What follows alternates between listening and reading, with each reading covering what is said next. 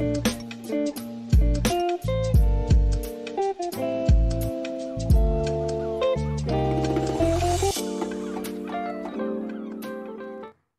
guys, welcome. How you doing tonight? It's JD, the Mobile Trader, coming to you. This is the Mobile Trader Network, and we're having our Sunday Mastermind, the first one of 2021. All right, we made it out of 2020, guys. We're good to go. I hope all is well. I just want to see what we have in store for 2021. If you guys have taken a look at your 2020 or revisited your trades or revisited your investment strategy for 20, how you did, how we performed in 2020, let me know in the chat, because sometimes I used to not like looking back, but it's something that we have to do. um, I know that I always talk about strategy and time horizon and things like that. I want to kind of jump right into it and let you guys see a couple of things. um, One of my goals in 2020 was to corral and saddle Tesla.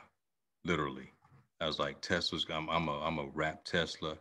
I'm gonna put a saddle on and I'm gonna make some money. And I did it. It happened, but it took COVID. Really, I hate to not to say it like that, but it took COVID for me to just settle in and focus. And I was off the road more. And what I did was I tried to track the heartbeat of a stock, and that's what we have to do. Whether it's long term, short term, we need to know.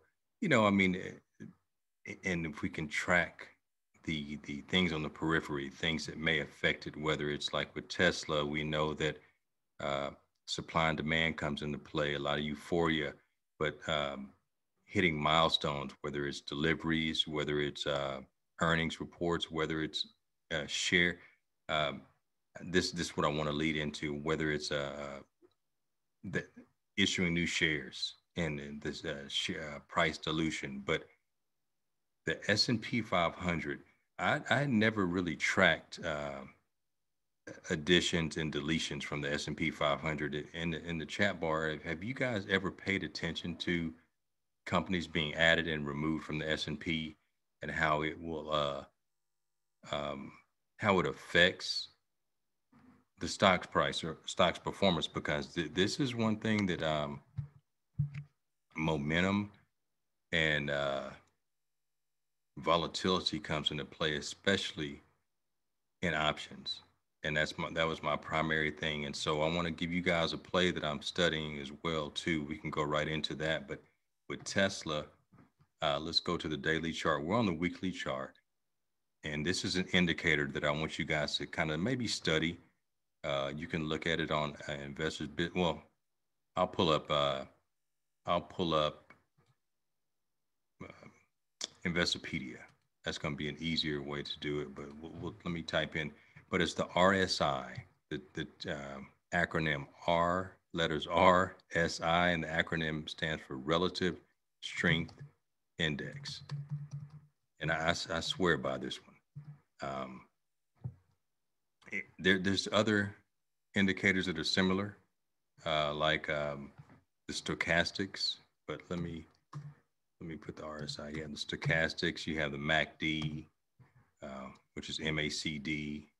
Stochastics. You have a slow stochastic and a fast stochastic, and they all kind of monitor momentum and uh, money going in and out of a particular stock or whatever we're tracking. So let me pull up on the screen what we have here.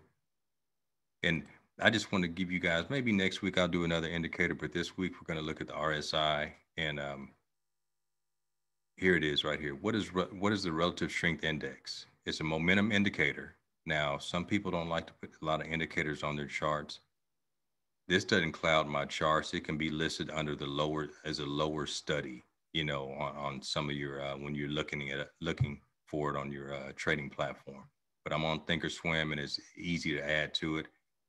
And with the RSI, guys, traditional interpretation and usage of the RSI are the values of 70, of 70 or above indicate a security is becoming overbought or overvalued.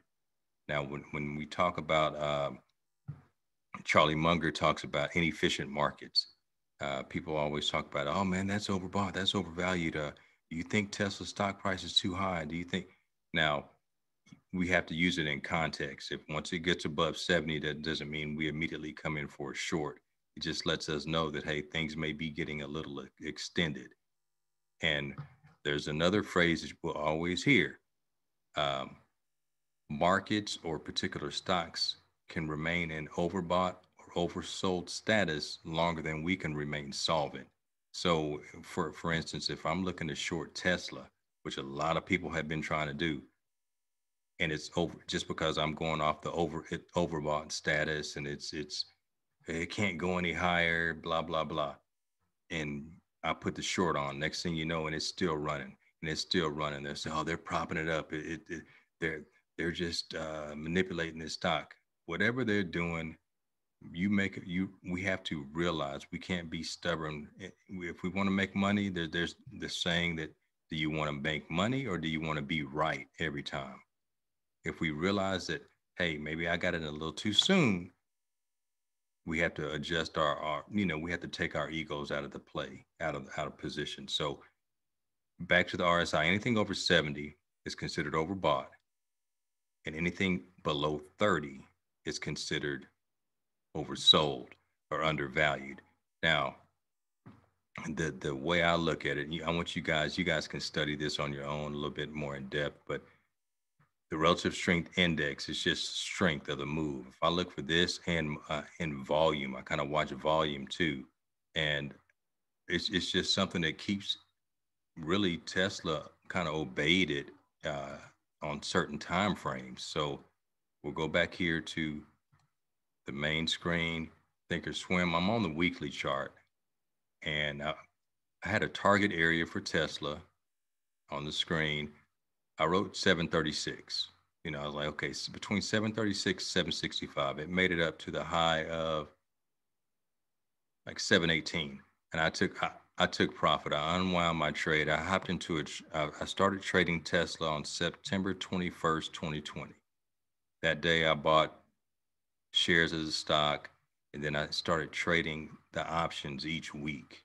And I want to do it all. I just said I'm going to do it all the way until they get into the S&P, and it was called the Tesla retirement play. Now, if we go down here on the weekly, the RSI will adjust for each time frame that we're on. So it may be overbought on the weekly, and it could be barely overbought on the daily. And then you go down to like the 5 minute, and it may be oversold. So that we have to learn how to catch the rhythm of that particular stock. But on the weekly, we're still on a bullish trend. And what do you guys see? We're above 70. We're overbought, but it hasn't. I mean, it's been even higher. It's been up over 93 on the weekly before. So um, we look at that. Um, we go to the daily. This is called the top-down analysis. I'm going weekly down to the day. Now the day, if we go a little bit deeper, my chart, my guys, I marked this chart up so much, so bear with me just for a little bit. I'll remove a little bit of it.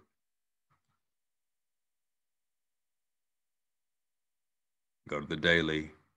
I mean, had a channel, had a trading range basically, or a horizontal channel, whatever you want to call it. Broke out, ran, and then we went into a wide bull channel. Catch the bottom of these ranges, and then I looked down. RSI was overbought, overbought, overbought. But even when it's overbought, and the sell-offs weren't really going that low on the daily. So I was like, okay, this is a strong trend. Strong trend. I'm cool with that. Now, if I go further, I could go to the 4 hour, the hour, but what I normally trade off of is a 5 minute on Tesla. And one thing with Tesla, if it becomes overbought on the 5 minute, it really it you should not buy Tesla if you're trying to trade it. Now, and I'm sure it goes for several other stocks that are high flyers. You don't try to buy a stock when it's overbought. That's just on the lower time frame, because a lot of times that thing is going to recycle back down. And Tesla was no different. A lot of times I wouldn't enter Tesla if I wanted to add to a position or increase a play until it fell below 30. And a lot of times it'll fall below 30 and it would do it twice. And that's when I would really know that it was about to make a run. Like back here, it fell below twice, then it fell below again. And these are all pre-market overbought.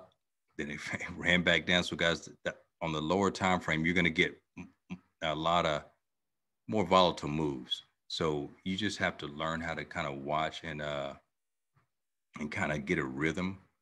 And shoot, what's going on, Ben? I see you say it does what it wants, man, but it does, but it actually respects, the of course. I mean, it's going to do what it wants with supply and demand, but it does respect a lot of the like double bottoms. Uh, it respects the fact that like it'll come down and touch the bottom of that RSI, and you can go long and set your stops. You need a wide stop because a lot of times it'll go long and it'll come back and retest down there, but if you get a nice double bottom on an RSI, and guys, people don't really use the double bottom tactics down here. You mostly use it on the technical side on the chart, but I started to use it down here, and on Tesla. Now this may not work for the other things, but I would enter after that double bottom a little bit. I'd buy a contract and have a little time, but it's just I caught the rhythm of Tesla is what I'm saying. So to lead into this, I want you guys to study an indicator, whether it's the RSI, the MACD, the stochastic, something that where you can start learning. If you're just always hopping into options and you don't have a plan or a trading plan, it's time in 2021 to construct one. I mean, you can pay for one, you can go take a class, whatever it is, but or you can just keep working and you can construct your own. It'll take more time, and you have to test it and practice it and lose some money because that's part of the tuition. The only way to test your own plan is to test it in, after you paper trade it or virtual trade it, you test it in the market. And we had to see, okay, will this work? Can I hold this stock during this time frame? Will it kill me? What's the probability? You know, then you start establishing your risk position. Like, okay, I'm willing to risk only 10% per trade of that particular trade. Or I'm willing to risk, I'll take a risk of 25% to try to make 50. The the risk reward must be established. So and and no one can do it for you. I can't say, hey, this is what you need to have down as your risk reward threshold or parameters. It has to come down to each individual, where you are in your journey in life, financially, emotionally, because it comes into the being able to live in uh, an emotional level of unknown, because we don't know what they call it on, on the when you're trading. They call this right here. Let's zoom in. They call it the hard right edge. We can always look back to the left, say, "Oh man, you should have gotten in here. Should have done this. Oh, why didn't you go here? Why didn't you sell?" Only thing we can see on our screen is right here. What's happening on this day? We don't know what's happening on Monday. On the upcoming. We can predict. People can say they know. It comes with the probability. I mean, it's only one person who knows, and he is not worried about the stock market.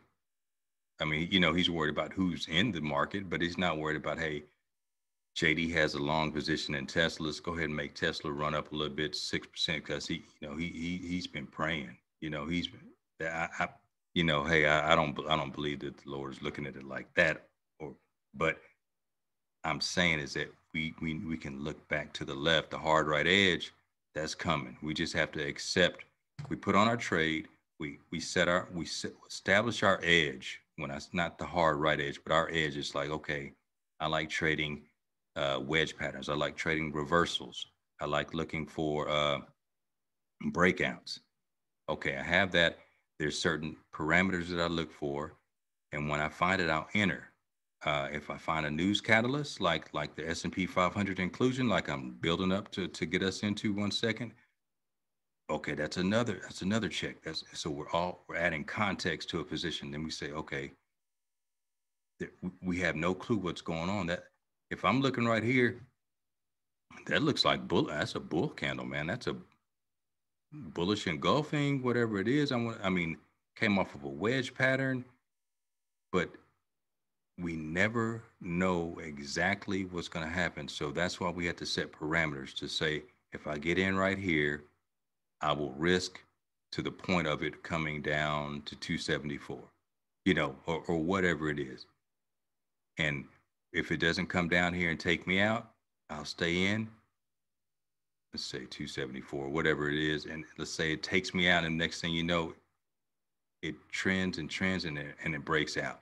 We just have to establish kind of guidelines of what we're planning to do. And if the price does X, I'll do Y. If the price does X, I'll do Y again, or if it doesn't do this, I'll let it ride. So in 2021, work on establishing that, guys. And how many of you guys have your trading plan in place for 2021? Maybe it doesn't have to be perfect, but an idea of what you're looking for, whether it's a trading plan or an investment strategy, uh, because that can be the guiding force.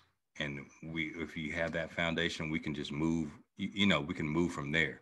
Let's go to the one stock that I want to talk about. Um, it's in a buy, sell, or hold recommendation.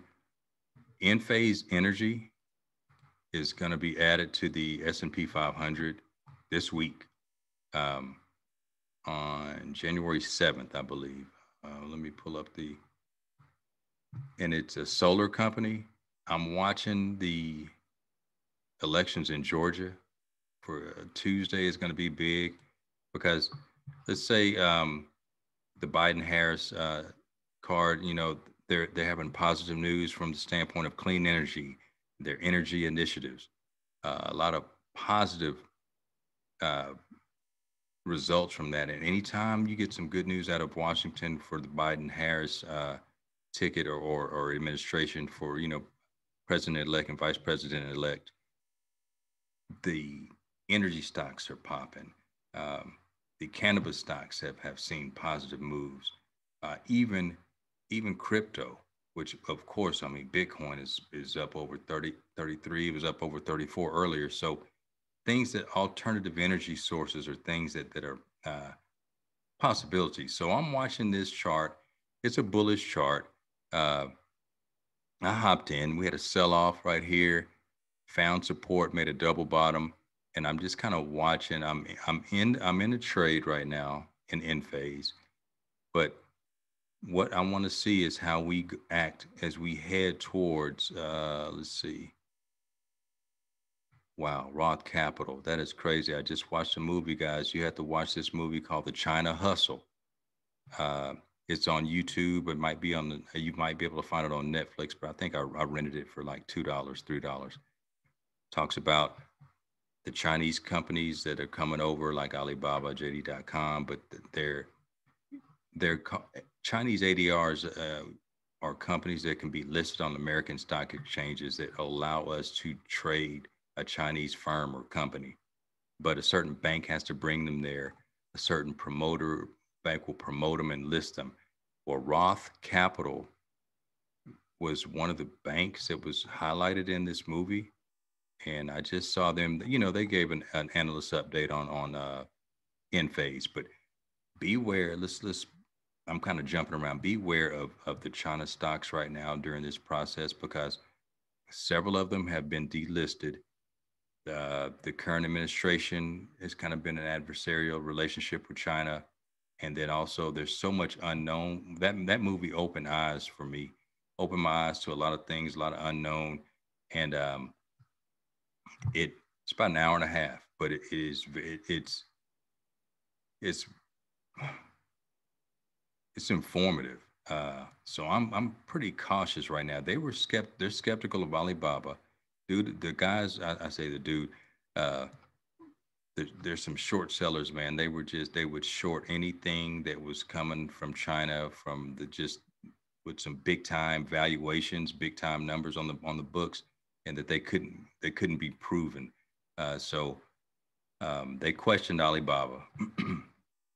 I just want us to do our homework if we want to look towards the future, because I had said short term, be cautious of China, possible chance for a long term position in some of those companies.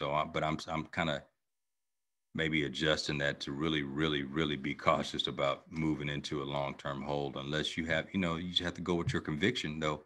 But back to Enphase. Enphase is set to replace Tiffany Company on the S&P 500 on January 7th.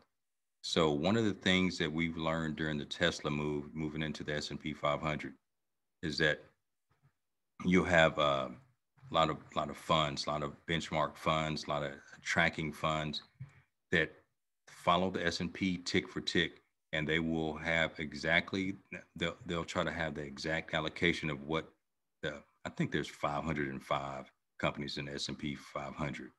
So when they remove Tiffany, I think they'll sell Tiffany shares and they'll add Enphase. And there's a lot of hedge funds or fund managers that will need to acquire shares of Enphase. So I'm going to watch the volume on Enphase to see how this moves as we move forward, guys, because the idea is that it came, the volume picked up, the price increased with Tesla as we moved towards the 21st of December.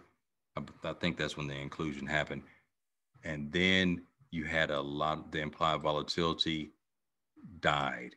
It sunk a great deal. So the idea is like the buildup, like the week of, and then right as the inclusion date occurs, there was a sell off in Tesla. So look for, if you're trying to get in, maybe look for an entry if it fits your criteria, and then possibly look for an exit. Because I have not traded Enphase. I'm in a small in a I'll find the call that I'm in, but let's just look at the volume. Volume steady, but with Tesla, man, the volume started coming in the day before and like the day of inclusion. So as we get later into this week, that Tuesday election in Georgia should let us know if it's going to be a Democratic Senate or a GOP Senate. And that's going to be key for some things getting passed. And I believe if we get the Democratic nod, clean energy initiatives will go a little bit smoother. So it could bode well in the solar sector as well. Um, Next one I want to talk about, let's go to the option chain on that, on Enphase. And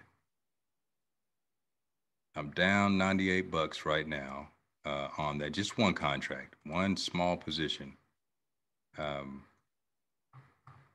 it's the January 15th. I'm in the 175 call. We're currently at 175, so I'm in the money. Delta's good at 55. Volume last week was 1,024. Open interest 981.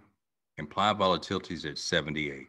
So I look at IV, guys. A lot of people don't really just pay attention to it, but I pay attention to this because if I'm looking to see if it gets, like right now down here in the out of the monies, it's over 100. So I feel we have room to spike up to the hundreds, and then once it gets up there, I'll look to exit, because when implied volatility gets sucked out or it begins to decrease, maybe goes into the 60s, 50s, 40s, our premiums, we lose value. It's just implied volatility helps. It kind of catalyzes the price and it catalyzes our returns. That's what we have to keep an eye on. That's something that you can study. So IV, when I talk about IV, I'm talking about implied volatility.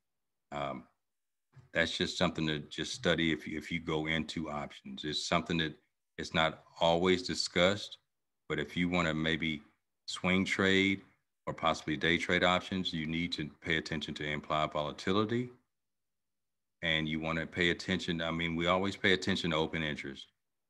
You get a little bit more into it and you pay attention to the volume on that day, because let's say you get in early, you want to see your volume increase as you go. That lets you know that, hey, okay, someone's following me into this, or there's big players coming into this move. Um, and with think or swim, one of the things I do like is that we can look down here and we can look at the volume on the put call ratio of, like, okay, it's heavily bullish. People are really coming into Enphase. It's not like large like Tesla, but they're coming into this thing, and I'm comfortable with that move. I'm comfortable. It doesn't mean it's going to go where I plan, but the probabilities are moving in that direction. Um, Last touch, I want to touch on this. We have this trading. Have to establish a plan or strategy. Uh, our key study is going to be the RSI. Just dive into that. You can go to YouTube. You can, and people will break it down. There'll be some people that you don't want to listen to, but then there's going to be someone that you kind of like. Okay, I like what this individual is talking about. I like the way they explain this. Um, Careful with China. We're definitely. I mean, we have to reassess how we did in 2020 so we can move forward in 2021. With 2021, guys, I'm looking, of course, Tesla. Square is on my list for me to pay attention. You guys, and go if you feel like sharing, write them out in the chat. What's on your 2021 list? Whether it's going to be your accumulating shares, because if we trade all day and never accumulate shares, that we're going to miss one component of our that should hopefully be in our strategy is long-term wealth building, and we need to have shares. And that's one of the things that I need to get my positions, rebuild my positions in certain areas. uh, Apple is going to be on my list for 2021. I need it. I just want to look at Apple and just see. I think Apple's going to pull back, and I'm now from a long-term perspective, you, you buy it. You buy, for me, I'll buy different increments, at different price levels. But I have an area marked on my chart that was a big time gap. Apple has they're pretty good at coming back and filling gaps. It might be a year before they fill this gap, so it's pulling back right now. It might be going down to like 128, 129. I think there's a pullback in route, which is visible. Uh, but one of the things that I want to do is start adding shares at different points, at different price levels. So it we hit a double top with Apple, guys. I think that pullback's going to bring us probably, I mean, 128, 120. It could even go back down to 122 or lower. It just I I don't trade Apple well. I buy and hold Apple. I do much better job of buying and holding Apple, and that's what we try to get comfortable doing. Uh, Now, ARC. Thank you, Tyrese. That was thank you for that. ARC is something that I want to the ARC suite of funds. I mean, they have ARKK, ARKW, ARKF, ARKQ. The fintech. They have autonomous driving.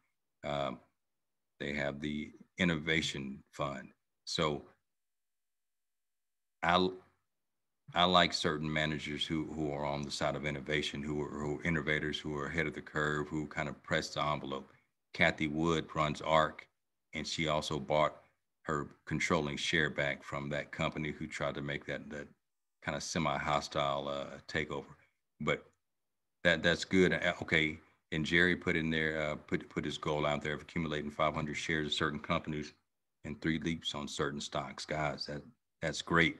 You don't have to have the exact layout as Jerry, but write it down to where we can revisit it, because if we don't have it written down, if we don't, and I'm not talking about type it out, on our phone, or like our young ones do. But when we stroke it out on that pen or pencil, we're making that movement in our brain too. We're thinking it through, and we're putting it out in an atmosphere, into the ethos or whatever, and we can revisit it. That's just I truly feel that's important. So Apple is one of them. I mean I really love ARKK. I'm a big fan of that. I want us to also, guys. Jerry mentioned leap options. Um, you make the call on those guys. Leaps are the long term equity appreciation plays. It's a longer version of an option. It's like a year out. You pay a little bit more, uh, but you have more time. But then sometimes if you the stock owning the stock, there's a safety net there, guys, too. I believe that if you like a company, why not build that position now? If it's out of your reach, there's also share building programs, dividend reinvestment programs, but take the time and so we can build uh, a dossier, a footlocker full of shares, and then you can trade around a core position. That was the goal during the Tesla retirement play. Uh, acquire my shares, which I moved.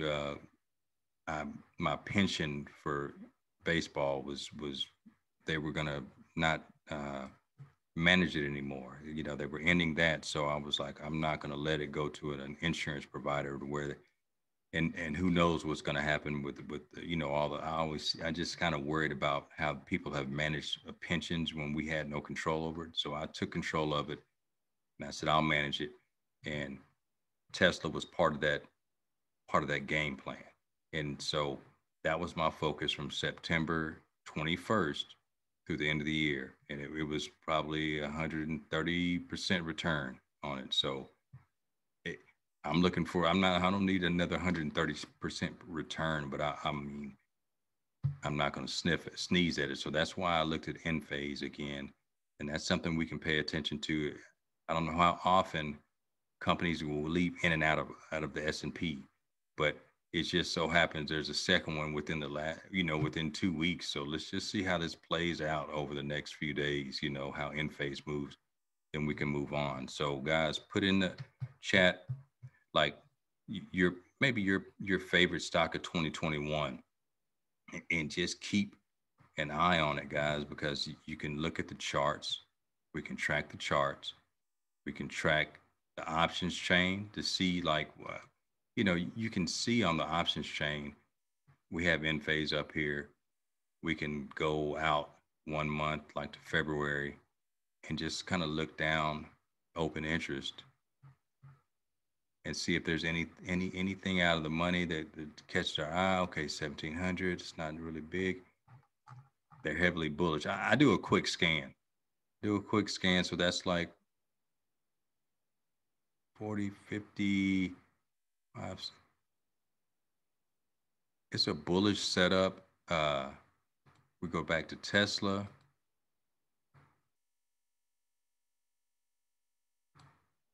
And you can just look at how many calls are out there. Everybody is bullish Tesla. Um, you start looking at the open interest, like, okay, well, when you get into something like Tesla, guys, this is just a strategy and a suggestion. Buy time. If you're and do not go against the prevailing trend, because Tesla it kills the short players. I mean, if you're going to the short side or buying puts, and if you're trading it on Robinhood and you're trying to buy puts, a lot of times you're going to get trapped in there because their server's going to lock. It's going to freeze with the type of volume that comes into play. So you try to get 15 at the minimum, 30, and you have to have the capital to make that trade to where you can risk and stay in it, and not be emotional like, okay, I'm calm, I'm good, and trust your charting. Um, let's see what we have here. PLTR, yeah, they're getting a lot of love. MRNA has sell. Hey, Crystal, you know you're really good at catching those catching them before they move. Let's take a look at that. Let's take a look at mRNA. Palantir, man, Palantir. I've been a lot of people have been really saying Palantir is about to try to pop. And I say people, a lot of individuals I follow on YouTube.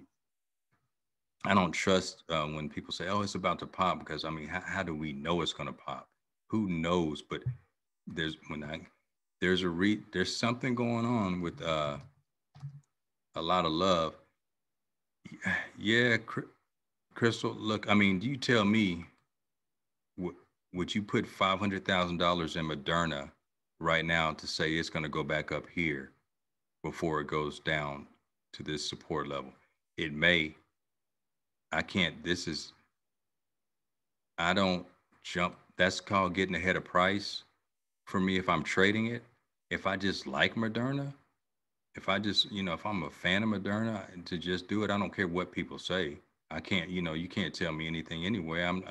I like Moderna. I like their Band-Aids. I like their, I like the fact they make a nice tasting cod liver oil. I'm just making jokes, guys, but you, you know, but if I'm looking at the chart, who can predict? I can't predict this one. You It looks like a sail up on this thing. It literally looks like it was a sailboat. I don't know what's going on with Moderna. I didn't trust them in the beginning. I kept saying that they were inflating price. They were inflating their results, but the chart is literally saying these dudes are this is the bearish of bear charts. Who would go long on this? Now, the only reason to go long is if you're guessing, if you're hoping, and you might hit on it too.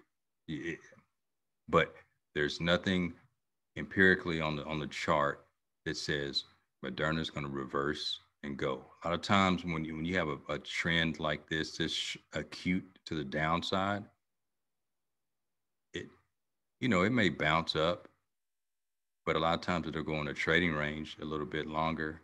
Then it'll make its decision coming up. Sometimes you get a crazy V-shaped recovery like we've had right now, but most of the times they're not sustainable. I got out of Moderna when the first vaccine was administered. Good job, Danielle.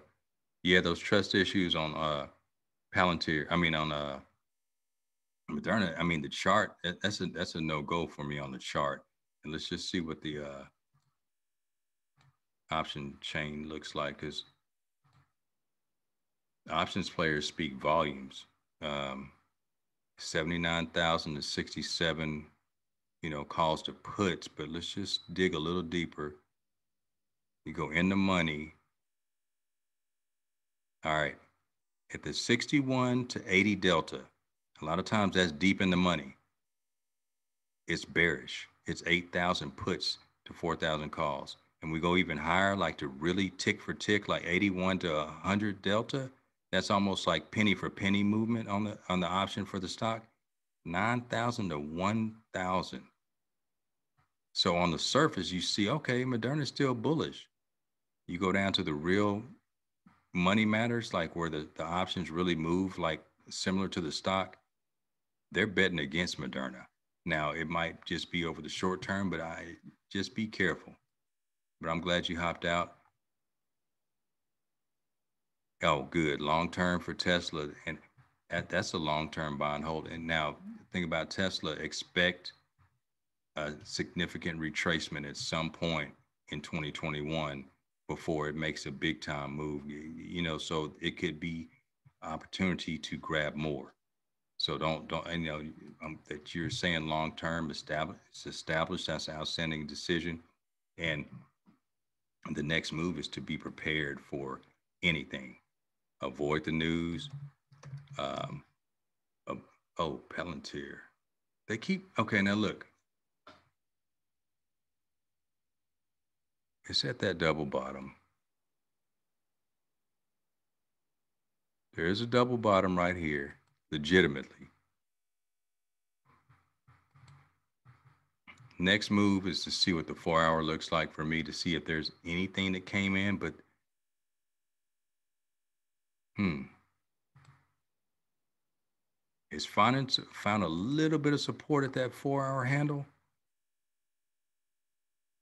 there's a secondary level of the breakout area that I think it's going to come back down to before it goes up. Let's see. Now I don't trade Palantir. I just hadn't done it for like 22, maybe where you said, Ben. Let me just see what, revisit that.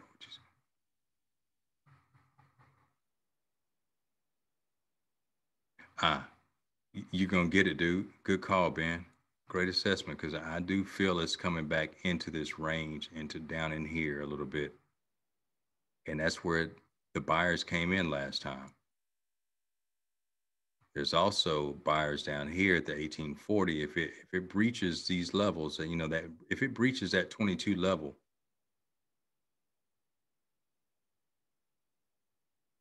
but breaches 2150, that's kind of a short-term pivot point to where it may come back down into these levels down in here. You know, the 19 handle might be something uh, to think about. I don't know what kind of news with Palantir, but I keep seeing the YouTubers talk about it. Palantir Technology shares are trading lower, not seeing any specific news. So, and nobody understands Palantir, but they talk negative, but it's been running. But I think this speaks volumes right here for me. That daily chart, um, it's in the trading range right now. I'm not shorting it because I mean it found support, but it could find a little bit more downside before it runs back up. I'm not involved in Palantir. Ben, I can tell you have a good feel for that one. Um, that would be one I would, for me, I would back away from. I just can't. I can't. I don't have a feel for it. That guys, that's another thing. If you trade something, you want to get a feel for that heartbeat or how that stock performs or acts or moves or reacts. Uh, Danielle's up 579% plug. That's amazing. Outstanding. I know you had also some biotech and pharma moves too. Great job. I know Tyrese called out Alcoa during during one of our classes months ago. During a down when it was in this downtrend, they were holding for a long period. You know, they had, but she and her family, her husband had the game plan in place from a long term viewpoint. So it wasn't getting to them to where it's like, oh man, that's crazy. But I was like, I couldn't trade it. I would, and I'm not in it. So it's nothing that I'm bullish about. But there was support right below 11. It never came, it never sniffed it. And it's been running, it's making one of the nicest bull flags I've seen in a minute. You know, so great job on that, Tyrese. Um, just waiting for the spot to add. You're in at $10. Oh yeah. Nice, nice. Yeah, I figured y'all were still hanging with that one. Great job, Ben. Uh, here's another one, guys. And I've been shorting off and on Nikola since since the news came, since it ran parabolic, and but I was hopping in and out because I wasn't trusting my I just didn't know that stock, and it was just weird. It was like, you know, okay, it's a negative. It's got negative news. It went down. They removed the CEO.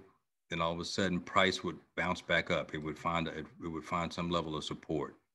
Well, let's remove this. I'm looking to get back in this thing to the downside, guys. I'm not going long, Nikola. I just it's at a level. If it falls a little bit lower, uh, I may, and it's going to be a risk play. It'll be not a speculative play, but I'll put a full risk position on to where I'll risk not my entire, but my entire amount that I'm willing. It's called a businessman's risk. Uh, that's what, and I have a level that's set like at $15.05. If it falls below that, that's that's go time for me.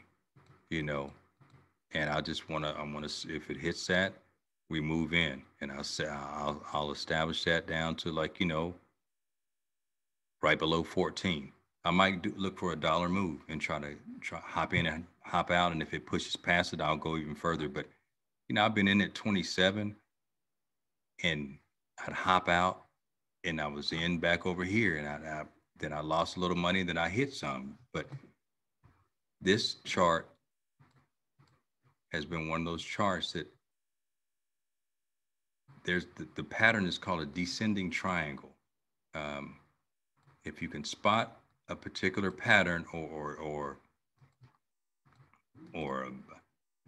I don't know, I say pattern, but if something that gives you an edge, that where you say, okay, this trend, this pattern, this particular angle, this price action, it's indicative of lower prices or indicative of higher prices, and it repeats over and over again. That's what I look for, without just messing up my chart. I'll remove a couple of these, but descending triangles, guys. Let's draw it out. I could draw it along the tops of these wicks up here. I, I could use that as my point, and that is my second point. Go right in there.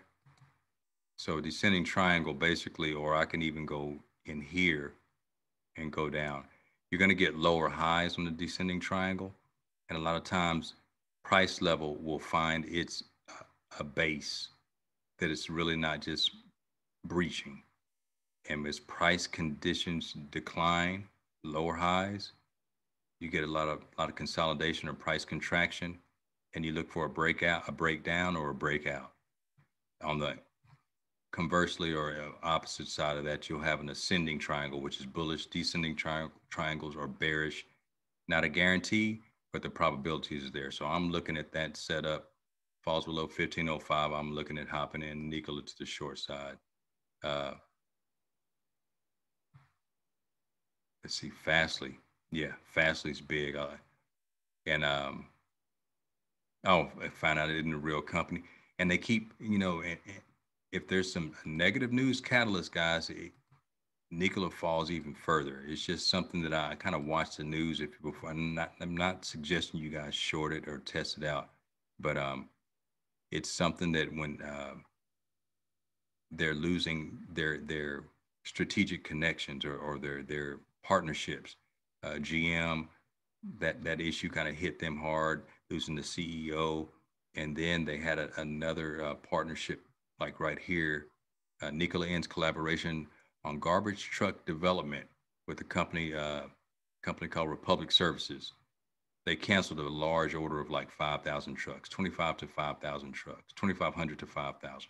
That was a big move, and it hit them. It hit them last week, and then they found a little support. So I'm watching this for this week, guys. So Enphase and Nikola to the short side. We'll keep an eye on the Qs, guys, and keep an eye on Bitcoin. Uh, Bitcoin is running. Talk about overextended. Um, if you're long term, talking about 5, 10, 15, 20, or like we say and play hide and go seek, 5, 10, 15, 20, 25, 30, 30, that kind of thing. You can buy it, hold it, let it pull back. I see. I mean, I think we're going to come back into the right below 30. I do think we'll fill the gap down here, at 24. I feel that that's coming. Those are buy points at times, there's support, but it's so much momentum in there. But remember the RSI, guys, it does work on the Bitcoin chart. We have a double top on the RSI, fully extended parabolic run. It may go 35. I wouldn't short it. I would not short this, but I'm waiting a little bit. If I was still mining, I'll be so much in the money. I had turned my miners off for a little bit, but still, there's some gaps on Bitcoin, so keep an eye on that. And yeah, if Bitcoin falls back that 24K, guys, we can jump in. I had my friend put in $50 about over a year ago, and it finally started running, and he's paying attention to it a little bit more. So we can nickel and dime it, and put and keep your don't leave your coins on the basic exchanges. Now, Coinbase is pretty secure if you don't have an offline wallet or uh, and what is it called? I mean, if you don't have cold wallet, hard wallet, or an online wallet like Exodus, Coinbase has a function on there where you can vault your coins, where they don't leave it on the exchange, so to speak. But it's best if you take them offline or take them into your own wallet. But if we're forgetful, if we're Coinbase is not a bad option. I mean, people might say, "Oh, it's regulated." Okay, it's better than not having Bitcoin. It's better than not have just this. If they get on you and try to shame you for not being a purist, tell them to say it to your face, because this how you doing it. So, but protect your coins. Don't leave them on those other exchanges that maybe, because it's called a honeypot. If you leave all, if unless you're trading, if you leave all your coins on there, if you're trading in there, if they get hit, everybody gets hit. Just like, I mean, anytime it's a data breach, because basically they're grabbing data. So you can vault your coins, or you can transfer them over. Even Cash App has a good buying process. So I wouldn't leave it on Cash App. I don't know how they handle it, but take it to Exodus, or take it to the Ledger Nano X, or you start researching that. So I'm a big fan of Ledger Nano X and different ones. And there's a lot of groups on here. Mo Jackson's group DCG, they go hard with crypto breakdowns. They go hard. Um, but guys, if just stay focused this week. I'm a rap right now. I'm not gonna hip hop rap. My rap is kind of weak, but I'm gonna wrap up for this evening. Buying on Robinhood, Ricari. I don't know if you can. Does anyone know if you can buy it on Robinhood? Do we have control of our private keys to where we can move it off there? Hey, Robin, how you doing? I don't know, guys, because if you buy it on Robinhood, hopefully you probably can't take it off of Robinhood. You want if you buy it on a platform like, okay, PayPal. PayPal is cool, but you can't move it. That means they own the Bitcoin that you buy. They own the crypto.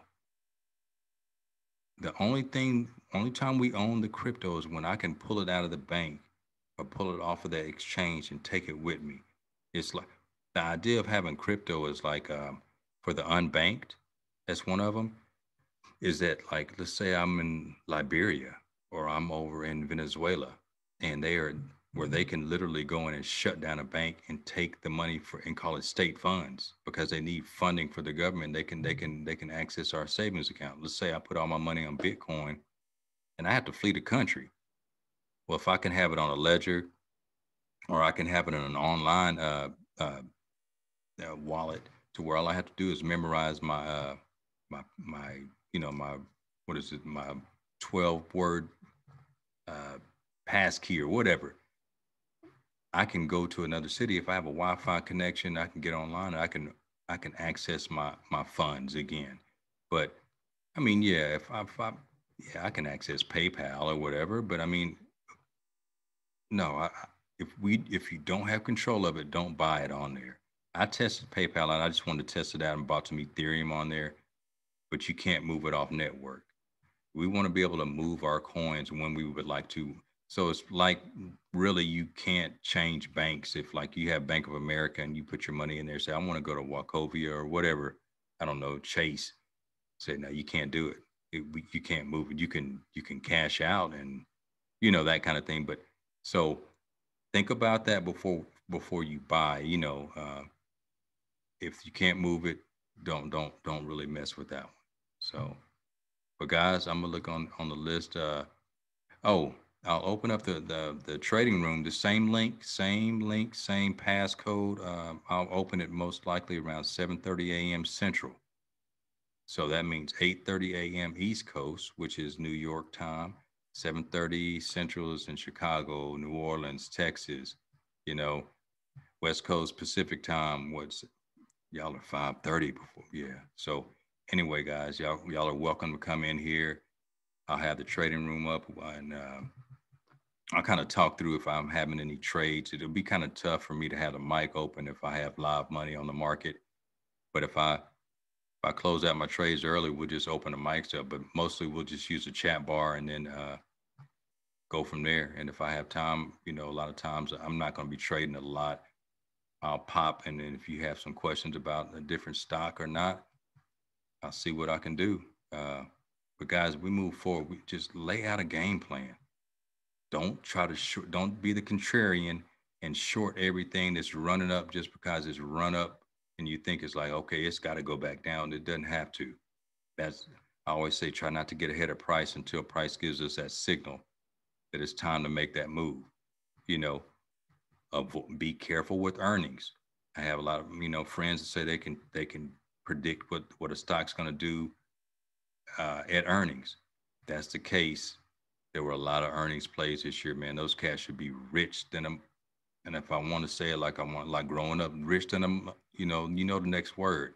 So earnings are it's an unpredictable event, guys. So this earnings season is over right now. Now it's time to get back to the bare necessities of whether you're a fundamental analyst, whether you're a technical analyst, whether you're a hybrid, whether you read the tea leaves or whatever it is, get that edge down and repetition, consistency, and get with the same group of individuals that kind of boost you, give you positive feedback, and just nothing negative. Don't question why I did that or walk me through it. So run up Randy. I like that. I'm gonna put my email in here, guys. If you have any questions, and that's it right there. I'll open up the trading room tomorrow. Have a little music going, and I might do a book by phone. That's what I call it, audible audio book. Have some good ones right now. So thank y'all. Have a great Sunday. See y'all Monday. Thank you, Colin, Robin.